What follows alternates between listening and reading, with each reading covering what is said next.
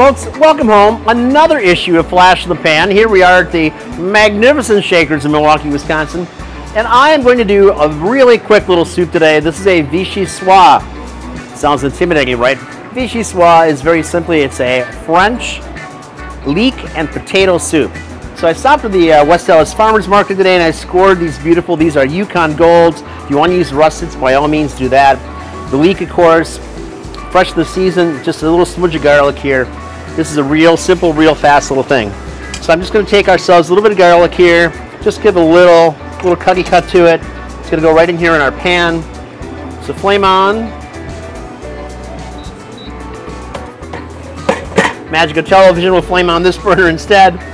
Going to take our leek, and now I like to use the entire leek for all sorts of things. But this is one dish in particular that you only use the white portion and the very light green portion towards the bottom of the stem. Because leek, it grows in a very sandy soil, you got to make sure that you give this a real good rinse as well. So I'm going to cut this down. We've got this just like little julienne or batons at the moment. It's really not going to matter though, because we literally are going to mulch this all. So if you want to do this as batons, it's cool. If you want to cut it this way, it really doesn't matter. The point is we're just going to process it down. Now because this grows in a sandy soil, we're going to take this into a strainer in a moment and make sure we get any of that little sandiness that, like this you can see right now, it just came out of this little sandiness from the dirt. Again, these were harvested this morning at the West Dallas Farmers Market. So obviously you're calling from somewhere else in the world and you don't have a West Dallas Farmers Market. Chances are you do have a local farm operation or some such thing that you can go and source this from. So I'm just going to take this here, put this in our strainer, a little basket strainer here, get a little bath, and while that's taking place, I'm going to take these lovely Yukons. And again, they're going to be processed down, so this is a really nice homogeneous blend. Vichyssoise is considered one of those standout soups.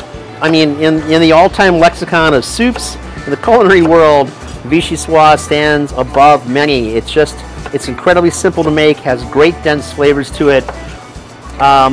This is not a soup for those that can't do lactose though, because there is heavy cream in this. This is one, however, that is gluten-free. So we got this little part of this little potato right here. We're just going to cut that out. So use the rest of the potato.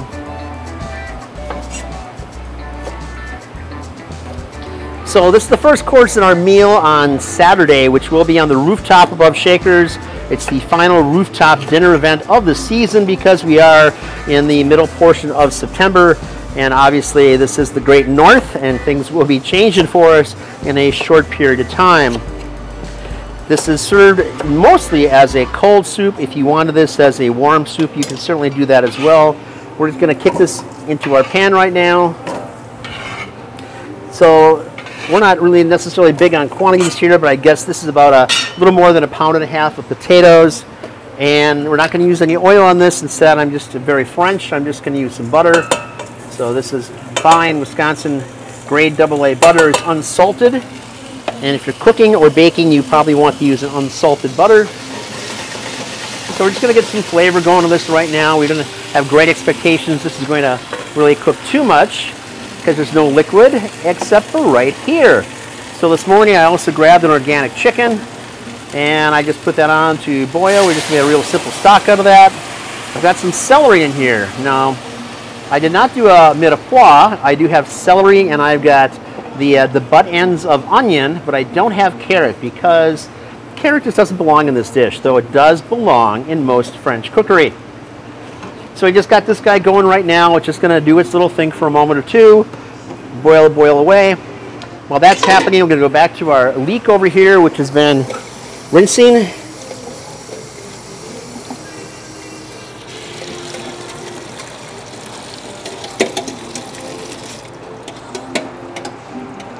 So like usual, it's unfortunate you don't have smell-o-vision because the smell's already just coming off this lovely fresh leek.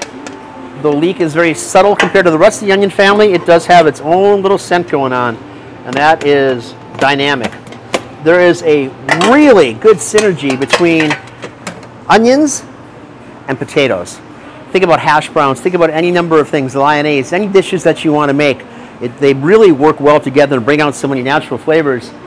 Leek is exquisite because it is a generally a subtly flavored onion. It adds so much body without you even realizing necessarily that there is onion there. So this is going to cook for just a couple of minutes together. And then at that point, we're going to, once it starts to get softened, we are going to put this inside of our blender. If you had a pressure cooker, you can get this whole thing done in probably 7 minutes, 10 minutes tops. So we're going to let that go for a minute, and we're going to come right back to you, and at which time we're going to put this in the blender, and we're going to move this ahead, and then it's going to be done. Come right back. Thanks.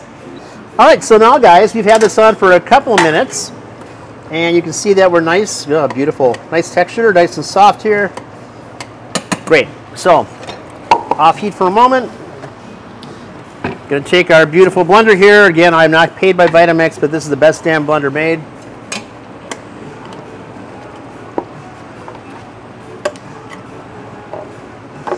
Vichyssoise, typically a cold soup. You say, good dear God, Bob, look how hot that is. How is that a cold soup? Well, we're cooking it, and then we're going to chill it. So we're going to put some cream in here.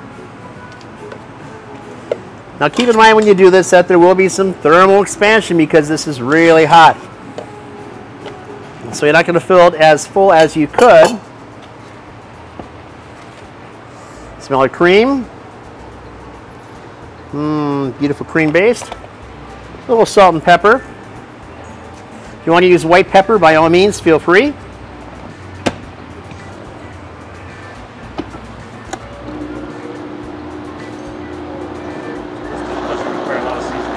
Does not at all.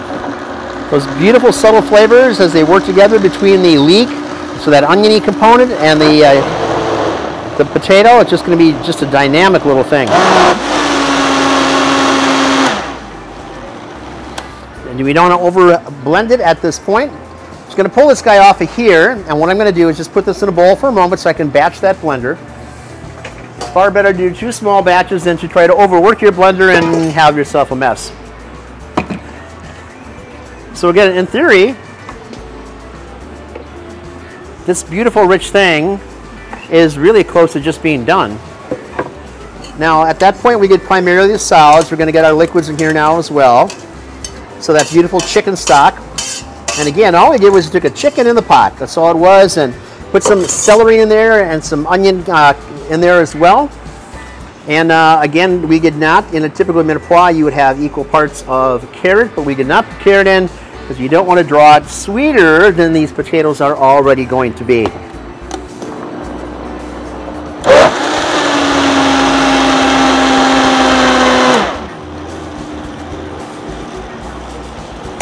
All right.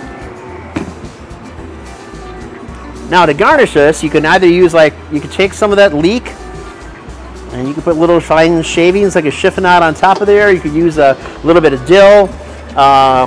This is dense enough, it's going to support things, so you can put a little caviar on there as well, which is what we're going to do for the Saturday dinner on our rooftop at Shakers. But here we have Vichyssoise. Hot Vichyssoise. We're going to chill this guy down and stir this in a chilled container. It's just going to literally go into a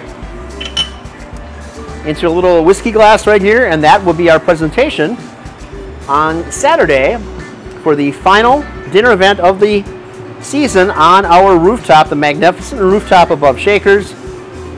Come out to be something just like this. Let's clean this guy up a little bit. And you notice that after it cools, it will thicken, so that is your opportunity to bring a little more hydration to here, a little more milk or something of that nature. Heavy cream is my choice. But either way, it's still going to be thick enough that you can take some caviar. This is a real simple little red lumpfish here. And just festoon that right on the side. That is our presentation of Vichyssoise. That will be for this marvelous dinner at Shakers on Saturday. It's the Autumnal Equinox dinner. Look forward to seeing you guys there. Any questions, just send me an email. It's important to cook for the people that you love and you care about. It's so easy to do. Literally, our entire prep time was less than 10 minutes. If you're using a pressure cooker, it'll melt those potatoes down in no time. You do it this way, it takes a little longer for the potatoes to cook while you're doing something else. Enjoy, folks. Thank you very much. Thanks for watching. Cheers.